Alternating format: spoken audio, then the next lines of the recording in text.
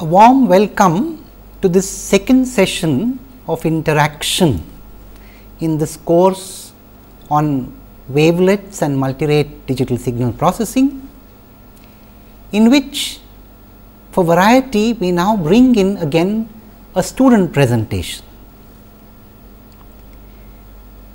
We have to record now a series of tutorial sessions and student presentations, and we shall intersperse these. Largely speaking, we shall have tutorial sessions. Here and there, very infrequently, we could have some presentations or expositions or expressions of thought by students of the course on the theme of the course. In that spirit, today I am going to request one of the students who has attended this course, namely Tony Sebastian, to make a presentation on the excellent application presentation that he worked upon in this course. I shall not take away from him the thunder of explaining what he did, save to give an introduction in a few lines. I shall just introduce the broad theme of his application, and the broad theme relates to what is called denoising. Now, denoising, as the name suggests, means an operation of separation of wanted and unwanted in a mixture of signal and noise. As expected, normally the noise or the perturbation is unwanted. And it is often the case that when one goes into the wavelet domain, particularly in the context of biomedical signals, it is easier to separate the wanted signal from the unwanted noise. We could have several instances of this, but what we have today is essentially a suppression of respiratory artifacts, which Tony would explain to you on his own. So, now I introduce Tony Sebastian, and I request him to make a presentation on his work related to the suppression of these kinds of artifacts and wavelet based denoising.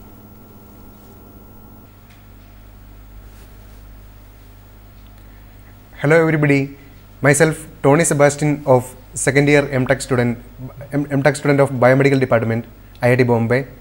Welcome to my application assignment presentation on wavelet based denoising for the suppression of respiratory artifacts in impedance cardiogram signals. Now, the technique I am going to present here was originally developed by Dr. Vinod K. Pandey and Professor P. C. Pandey of EE Department, IIT Bombay. Now, what is impedance cardiography? Impedance cardiography is a non-invasive technique for monitoring stroke volume and other cardiovascular indices, and thereby obtaining diagnostic information on cardiovascular functioning by sensing the variations in thoracic impedance due to the change in blood volume. Now, since most of you are from engineering background, many of the technical terms in this definition are not familiar for you. So, it is better to have some basic understanding of the heart structure for getting into this definition, and hence for the better understanding of the project. Now, let us look into the structure of the heart. Now, this is the structure of the heart most of you may be familiar with, but this is not how the heart looks like. Let us look into the actual structure of the heart. Now, this is how the structure of the heart looks like. Thanks to my friend Ajay Tijore for drawing such a wonderful diagram for this presentation. And now, let us look into the structure of the heart with an engineer's perspective. We can visualize heart as a combination of 4 chambers. Here you can see one chamber, that is the right atrium. Here you can see the second chamber, that is the left atrium. Now, here is the right ventricle and here is the left ventricle. Now, the right side of the heart, that means the left hand side of the picture, deals with the deoxygenated blood, and the left side of the heart, that is the right side of the picture, deals with the oxygenated blood. Now these 4 chambers can be visualized as a combination of as 4 pumps. Nor it is very similar to the mechanical pumps. The function is just to pump the blood. Now blood from the different part of the body will enter into the heart to the right atrium. Now here you can see the 2 major vessels, that is this one and this one. These are the superior vena cava and the inferior vena cava. Superior vena cava will be bringing blood from the upper part of the body to the heart, and inferior vena cava will be bringing blood from the lower part of the body to the heart. Now the name superior and inferior is not because of its functioning, it is just because of the position. Now as soon as this right atrium filled with blood, this blood will be, right atrium will pump the blood to the right ventricle. There is a valve separating the right atrium and the right ventricle, that is this valve, that is the tricuspid valve. Now from this right ventricle will pump blood to the lungs for getting oxygenated. As you know, blood which is coming from different part of the body to the heart has carbon dioxide in it, and we need oxygen in the blood for the body functioning. Now in the lungs, this blood will exchange carbon dioxide and oxygen. For that, this right ventricle will be pumping blood to the lungs through the pulmonary artery. This is the pulmonary artery. So right ventricle will be contracting in this direction. By that time this tricuspid valve will be closing and this particular valve will be opening. This particular valve is known as semilunar valve. Because it is opening to the pulmonary artery, it is known as pulmonary semilunar valve. So blood from this right ventricle will pump to the pulmonary artery and it will go to the lungs, and from the lungs blood will come back to the heart to the left atrium. So blood will come back from the heart, from the lungs to the heart through this pulmonary vein to the left atrium. Left atrium is on the top side. From this left atrium, blood will be pumping into the left ventricle. There is a valve separating left atrium and the left ventricle, that is known as the mitral valve or bicuspid valve. Now comes the most important part of the heart. Left ventricle, out of these 4 chambers, I say left ventricle is the most important part, because left ventricle will be pumping blood to the different part of the body. As you know, since our body parts are far away from the heart, it has to do a lot of work for pumping blood to the different part. So this left ventricle will be contracting with maximum force, and when it is contracting, this particular valve will be opening.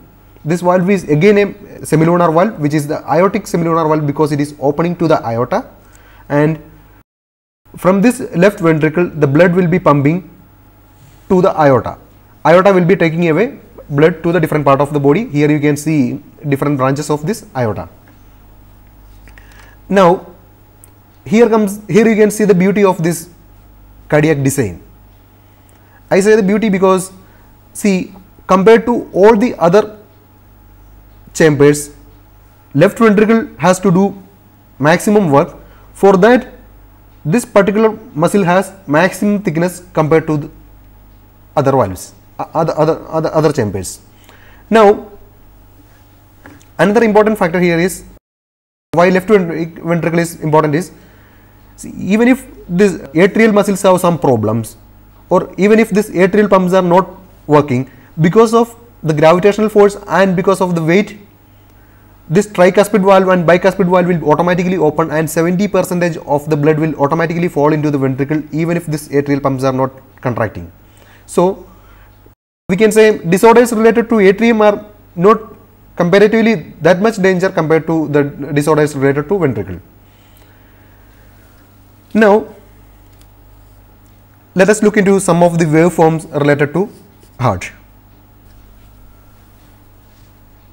this upper dotted line indicates the aortic blood pressure. That is, when we are measuring our blood pressure by using normal pressure meter, we will be getting this aortic blood pressure. That is, when we are going to hospital, the doctor is measuring our aortic blood pressure by using his normal pressure sensors, and this blood pressure what we are normally getting for a healthy man, 80 to 120, that is the systolic and diastolic pressure of the aorta. Here is the aorta, you can see, because normally our doctors are measuring blood pressure in the hand. This blood pressure is slightly, whatever pressure we are measuring is slightly lesser than the aortic pressure, but it gives an approximate measure of aortic blood pressure. Now the second waveform is the ventricular blood pressure, and the third one is the aortic pressure. Now at the initial phase, you can see aortic pressure is little bit higher than ventricular blood pressure. Now when this aortic pressure is higher than ventricular pressure, this tricuspid valve as well as the bicuspid valves are open, and at this time this left atrium and the right atrium are contracting, and blood will be falling to the ventricles. Now as soon as this ventricles start contracting, pressure inside ventricle will increase, start rising, and at some particular point it will overcome aortic blood pressure. At that particular moment, this aortic valve, this tricuspid valve and semilunar valve will be closing, because the pressure inside the ventricle is higher. So this valve will be closing and it prevents the bike flow, and the pressure inside ventricles will be start again and again and building. At some particular point it will overcome the pressure inside aorta, and at that particular moment this semilunar valve will be opening and ventricle will be pumping blood into the aorta. This will be continue for a moment. When this ventricle start relaxing, the pressure inside the ventricle start reducing. When this ventricular pressure becomes lower than the aortic pressure, this aortic valve will be again closing, and ventricle starts relaxing, the blood flow stops. Now this ventricle pressure again will come down, and when it comes down below the atrial blood pressure, this tricuspid valve again will tricuspid valve and bicuspid valve again will open, and blood will again come to ventricle, and this cycle will be continuing. Now next waveform is aortic flow. As you can see, this particular point is the point at which the aortic valves are opening, the semilunar valves are opening, and at this particular moment blood flow to the aorta starts, and it will be a pulsatile flow. You can see if you try at our radial artery or some particular points, you can see the pulsatile flow, you can feel the pulsatile flow of the blood. So this will be pulsatile, and when this particular valve is opening, blood flow will be a sudden blood flow will happen, and it will continue for a moment, and once the valve closes, flow again stops. Again in the next cycle it will be continuing. The next two waveforms we will be looking a bit later, and the next waveform, this particular waveform is the most common biosignal, and most of you might be familiar with this particular waveform. This is the electrocardiographic waveform. In most of the films, the climax scene will be some ECG waveforms will be coming. Some ECG waveform will be coming, and once the waveform will be stopping, that will be the end of the story. So this waveform, particular waveform, this electrocardiographic signal gives a measure of the electrical activities of the heart. This particular waveform I will draw once again and I will explain. Now basic electrocardiographic signal will be looking something like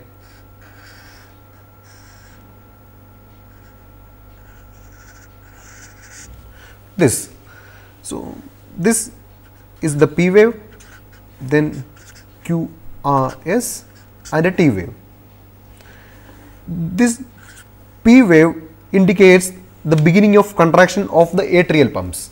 So as I show in the previous picture, the atrial pumps will be start contracting at this axis is the time axis. So in each cardiac cycle, at this particular moment, the atrial pumps will be start contracting, and this QRS complex indicates the contraction of ventricles. So atria contracted, at this particular moment the ventricular pumps are start contracting. When the ventricular pumps are start contracting, the upper pumps again start relaxing. At T wave, the ventricular pumps are relaxing. So by looking at an electrocardiographic signal, a cardiologist can tell how good a heart is working, or what are the major disorders of a heart we can tell. Now coming back to the previous picture. So this gives a measure of electrical activities of the heart. Now the last one is the phonocardiogram, that actually gives the cardiac sounds. Cardiac sounds mean our doctors basically by stethoscope they are hearing these sounds. These sounds are actually sounds of closing of these valves. First sound is the closing of this aortic valves, and the second one is the closing of this semilunar valves. Now we will go back to impedance cardiography, our technique.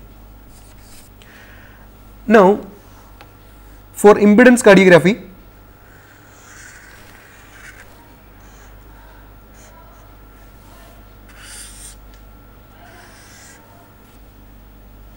we will place 4 electrodes like this in the body, and we will be injecting current through the upper 2 electrodes. That means we will be basically injecting a high frequency current of very low amplitude, and we will be measuring the potential voltage difference between these 2 particular moments, and we will find out the impedance variation across these 2 particular points. This area is the thoracic region. Now we will go back to the previous picture and understand the 2 waveforms which we kept aside.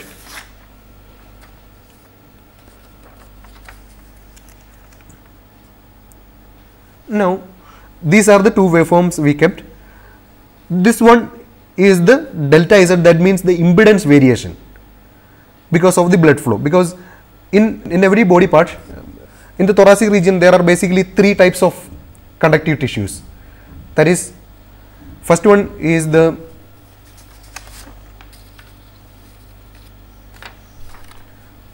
in this area basically we can see 3 different types of tissues. One is the rib cage, you can see something like this. We have ribs, this side and this side, rib cage, bone, these are bones, these are basically non-conductive. Then here we will be having the lungs. Lungs are muscle tissues, soft tissues, they are conductive but not that much conductive compared to blood. And next one will be the vena cava and the thoracic aorta. Vena cava will be somewhere here and aorta will be here. And compared to all the other body fluids or body parts, blood is more conductive. If, for example, if you say conductivity of blood is 150, then conductivity of lungs and other muscles are 1500 or 10 times lower compared to blood. So whenever the heart is pumping, what will be happening? This aorta will be changing its dimension. Now because of that, the voltage we are measuring changes, and we can find out the impedance variation from that. Now this is how the impedance variation looks like. Whenever the aorta is open, that means blood is pumping to the aorta, its dimension changes and the impedance go down, resistance go down. So here you can see a fast change in the impedance, and it will again come down. Again in the next cycle the same variations will happen, and the time derivative of this particular waveform is known as the impedance cardiogram signal. By using certain parameters measured from this impedance cardiogram signal, we can find out stroke volume and, as we told, other cardiovascular parameters. The 3 major points in this particular waveform are the B point, the C point and the X point. These 3 points are the major points in this particular waveform, and this is the time derivative of this impedance waveform, and this is known as the impedance cardiogram signal. Now coming back to the slides for finding out how to estimate the stroke volume. Now for estimating the stroke volume, we have a special formula developed by Kubicek et al. That formula is stroke volume. Here in the slide you can see stroke volume is equal to rho into L square divided by Z naught square into negative of dz by dt max into TLVET. Now let us spend a minute in understanding this formula. Rho is the resistivity of the blood, that's a constant, that is somewhere around 150. Then L is the distance between the electrodes, as we show in the previous picture. The distance between these two electrodes are the L. That is the we are actually modeling this thorax as a conductor. So the distance between these 2 points is L. Now the next parameter is the Z naught, that from the previous picture. This delta Z will be above a particular base value. So that particular base value is Z naught. Normally it is around 25, but it varies from patient to patient. And the next parameter is dz by dt max. Dz by dt max, this is the dz by dt waveform. Dz by dt max is not the difference between the C point and X point, but it is actually the difference between B point and the C point. Now B point, what is the significance of B point and X point? See, here comes the significance of the other waveform. See, B point indicates this particular point. This particular point is the point at which ventricular pressure is above the aortic pressure. That means this is the particular moment at which the aortic valves are opening and the blood is pumping into the aorta. And X point is this particular point, and at this particular point ventricular pressure will be again come down below the aortic blood pressure, and at this particular moment this valve will be closing. So during this period, that means the time period from which B point to X point, aortic valve is open, and this is the particular moment in which aortic valves are opening, and this is the duration in which ventricles are pumping blood into the aorta. So TLVET is basically the point difference between time duration between B point and X point. So from this waveform, impedance cardiography waveform, we will be basically taking dz by dt max as well as TLVET. Now the other major parameters related to heart, they are stroke volume. Stroke volume is basically the amount of blood pumped by heart during one heartbeat. That is, during which this aortic valve is open, what is the amount of blood pumped by the heart in one cardiac cycle. And the second parameter is cardiac output. Now cardiac output is the amount of blood pumped by heart in 1 minute. That is basically stroke volume multiplied by heartbeat. That is, we can see by counting, just by counting number of C points, or C points will be very easy to detect, and by counting the number of C points, or by counting the QRS complex in the ECG diagram, we can get the heart rate, and then by multiplying stroke volume into that particular value, we will be getting cardiac output. And next parameter is left ventricular ejection time. That is basically the time difference between the B point and X point. Next parameter of interest is systemic vascular resistance, that is the resistance offered by aorta to the blood flow. And the next cardiovascular indices is left cardiac work, that is, as I told you, we are basically, among all the cardiac parameters, we are basically interested in this part of the heart, that is left ventricle, the work done by this part of the heart for pumping blood into different part of the body, that is the left cardiac work. Now coming back into the artifacts, impedance cardiography signal basically have few types of artifacts. What are artifacts? Artifacts are actually man-made signals which are not necessary, which are unnecessary in impedance cardiographic point of view. Now we have two types of artifacts. Major artifacts are the respiratory artifact and the motion artifact. Now respiratory artifacts are very low in frequency, that is basically from 0.04 Hz to up to 2 Hz, and motion artifacts are up to 10 Hz. Now if we analyze the impedance cardiographic spectrum, we have signals of interest from 0.1 Hz, sorry 0.8 Hz up to 20 Hz.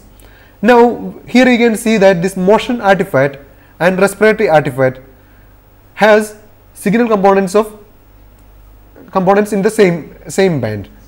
Now here in this particular presentation we are looking into respiratory artifact suppression. Now in this particular picture you can see a signal in an impedance cardiographic signal recorded during exercise. So this is an ICG waveform recorded from a healthy subject during exercise. So this particular signal has both respiratory and motion artifacts. Now these particular peaks, high peaks, are because of motion, and this slow varying baseline is because of respiration. Now what is the disadvantage of these artifacts? Here you can see when we are finding out dz by dt max, these particular points will be coming into picture and they will be introducing severe errors, and because in the formula we are using this dz by dt max, this will introduce severe errors for calculating stroke volume. Also this baseline drift also introduce errors in dz by dt max, also in TLVET calculation. So it's very important to suppress these artifacts for the proper estimation of stroke volume and other cardiovascular indices. Now the project objective is to investigate different denoising techniques for the suppression of these artifacts and study in detail the wavelet based denoising technique for the respiratory artifact suppression, and investigate few different wavelets and see how these wavelets are useful in this denoising applications. Now there are different methods of artifact suppression. The first technique is breath hold. Now you can see the respiratory artifact is because of respiration. So the easiest way or the simplest way of respiratory artifact cancellation is holding the breath. Now the problem with breath hold is when we are holding the breath, cardiac activity will always go down. And another problem is when we are recording the impedance cardiogram after exercise, it is difficult to hold the breath because after the exercise cardiac activity will be more, so it is difficult to hold the breath. The second established technique is ensemble averaging. The problem related to ensemble averaging was proposed by Howrich et al. In 1990. The problem related to ensemble averaging is it will distort the waveform or it will remove the beat to beat variability in the impedance cardiogram. Actually we are interested in stroke volume as well as the variation in the stroke volume. In each beat how much variation is coming in the blood, that makes the sense in diagnosis. Now when we are doing ensemble averaging, it may blur this B point, X point, and so we won't get, after ensemble averaging, we won't get this clear B point and X point, and hence it will introduce distortion or errors in calculating the stroke volume. Next technique is adaptive filtering, which is developed by Professor P.C. Pandey and Vinod K. Pandey again in 2005 in IIT Bombay. The problem with adaptive filtering is always good in biosignal denoising if we have a reference signal. But for adaptive filtering we need to have a reference signal. For that we have to keep a pressure sensor in the nostril. So this is again a problem of patient complaints. That is how adaptive filtering works. Then the next technique is the one which we are working on, is wavelet based denoising, which is known as the level dependent thresholding, which is again developed by Pandey in 2007. Now in wavelet based denoising, selection of wavelet basis is very important. Why selection of wavelet basis is very important? In denoising applications, it is observed that basically in whether it is in ECG denoising or in ICG denoising, it is observed that if the wavelet and the waveform has some similar shape, then the denoising is better, always better. So in ECG denoising or in ICG denoising, there are some particular wavelets which has some shape similarity with biosignals. Those wavelets will be giving better denoising, better separation of noise and the signal. Now let us see some waveforms. This is the experimental setup of impedance cardiography. Here you can see the recording of impedance cardiogram. 4 electrodes are placed over here, 2 in the upper part and 2 in the lower part. This is the impedance cardiograph, and through the upper 2 electrodes current will be injecting, high frequency current of low magnitude will be injecting, and this will be measuring this lower 2 electrodes will be used for measuring the voltage, and hence we will be calculating the impedance variation. Now this impedance cardiograph, this particular impedance cardiograph is the HIC 2000 impedance cardiograph from bioimpedance technology. Now we have acquired the signal at sampling rate of 500 Hz. Signals are recorded both in resting condition as well as signals are recorded by performing different activities. One signal which we saw before is while performing some activity. Now this is the basic wavelet decomposition. The original waveform is sampled at 500 Hz. Now each detail gives a band pass signal and each approximation gives a low pass signal. Now when we are decomposing the signals into different levels, for example, if we are decomposing the signal into 8 levels or 9 levels, the first decomposition, if the sampling rate is 500, it will be having signal components up to 250 Hz because of Nyquist criterion. So the first detail will be having components from 125 Hz to 250 Hz, and the approximation will be having signals from 0 Hz to 125 Hz. Second detail will be having components from 62.5 Hz to 125 Hz, and second approximation will be having components up to 62.5 Hz. Similarly, in 8th level detail, it will be having components from 0.98 Hz to 1.95 Hz, and approximation will be having components from 0 to 0.98 Hz. Now in this particular method, what we are doing is we are decomposing the signal into different level, and we are also decomposing the artifact into different components, and we are seeing up to what level the signals are present and up to what level the artifacts are present. Now we use different wavelets for the decomposition, and this is the 10 level decomposition of an ICG signal, which is shown here by using the Coeflet 5 wavelet. Here you can see detail 1 and detail 2, they do not have much component. Detail 3, they do not have much components because we do have components only up to 20 Hz. These are high frequency components, we do not have any signal or artifact in this area. And from the fourth approximation, fourth detail onwards, we have signal components, 5th, 6th, 7th, up to 10, all the approximation, all the detail and approximation. This is an ICG recorded under breath hold condition. So it is not having any artifact, it is having only purely signal component. So all the 10 detail and approximation has signal components. So we cannot use this particular wavelet for the separation because it is not capturing signal components in any particular detail, because see 8th level detail or 9th level detail are very low frequency components. So this will be having, even if the signal is supposed to have a respiratory artifact, this will be having signal as well as D9 will be having, D9 and D10 will be having signal as well as artifact. Now this particular waveform is the 10 level decomposition of same ICG using the Watt 6 wavelet.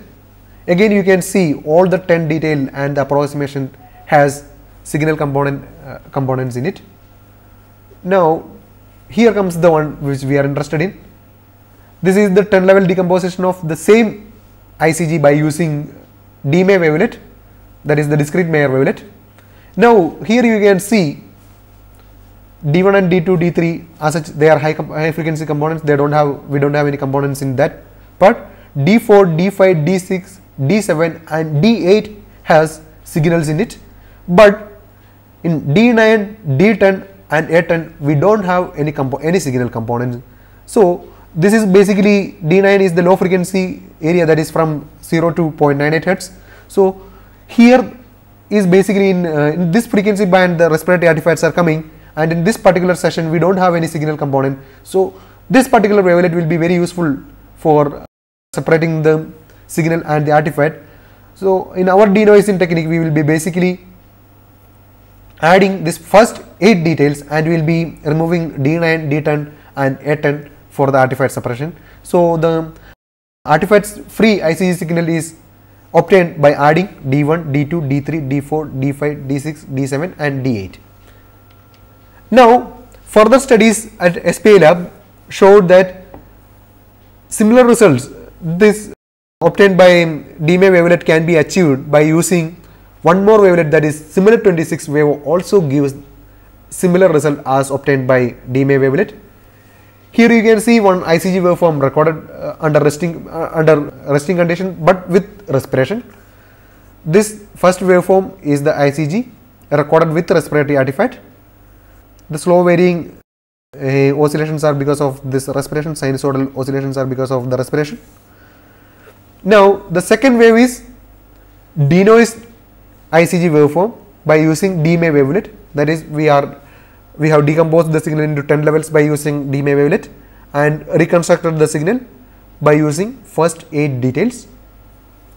And the third one is same procedure followed by using similar 26 wavelet. By visually we can see both the wavelets are giving same performance. Now fourth one is the artifact which is extracted from the ICG waveform by using DMA wavelet. This is basically first waveform minus the second waveform, that is the first waveform which has artifact and the second one is the denoised waveform. The difference is basically the artifact signal, and the last one is the respiratory artifact removed by using similar 26 waveform. Here you can see both the wavelets are capturing exactly same artifact and exactly the same signals. Now why this happens?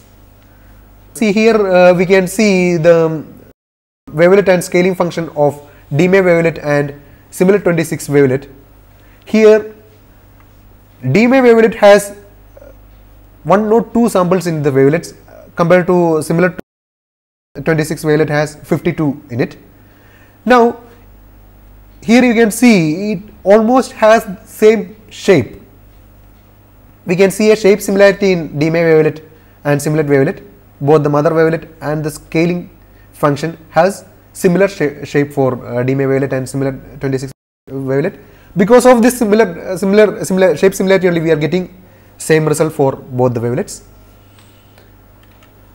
Now this is a basic block diagram of wavelet decomposition by using filter banks. Here you can see we will be having filters, low pass filter, decomposition filter, and again here after this here we will be getting wavelet coefficients, and for getting the details back we have to use the reconstruction filter of same length again. Here you can see the advantage of using similar 26 wavelet, because similar 26 wavelet is having only 52 coefficients compared to DMA wavelet having 1 or 2. So since we are using 10 level decomposition, if we use similar 26 wavelet, the calculation complexity will be comparatively very less compared to DMA wavelet. Now coming back to the summary of the presentation, we can see that both similar 26 wavelet and DMA wavelet are giving better performance in artifact suppression, and they are giving almost similar performance compared to other wavelet, and we studied different wavelets like Koflit wavelet and Dobarge 6 wavelet. They were not comparatively that much good compared to these wavelets, and advantage of similar 26 wavelet is it reduces the calculation complexity because of it is having low number of filter coefficients. Now the future work will be we can study the applicability of wavelet in denoising motion artifacts, and also we can investigate whether any other wavelets are giving in denoising application. What you can try is you can use this technique or similar technique for the denoising of ECG denoising, because ECG data files are available in MITB database. You can download some ECG database data signals from MITB database, and you can try similar kind of technique in denoising of ECG signal. ICG signals are till now it is not that much popular compared to ECG signal, so we don't have any open database compared to ECG signal. So you can download some ECG signals from the MITB database, and I hope you all will try some of the denoising techniques. Maybe these techniques may not be applicable, but some modification of this may help in denoising ECG signal denoising also. So you can try that kind of denoising. And these are few reference papers we have referred. First paper is Kubicek et al.'s paper. They propose the impedance cardiography technique itself, and the few other reference papers are denoising techniques and signal processing techniques. If you are interested in further studies, you can refer to these papers and get more information on this denoising technique and more about impedance cardiography technique. That's all about the presentation. Thank you.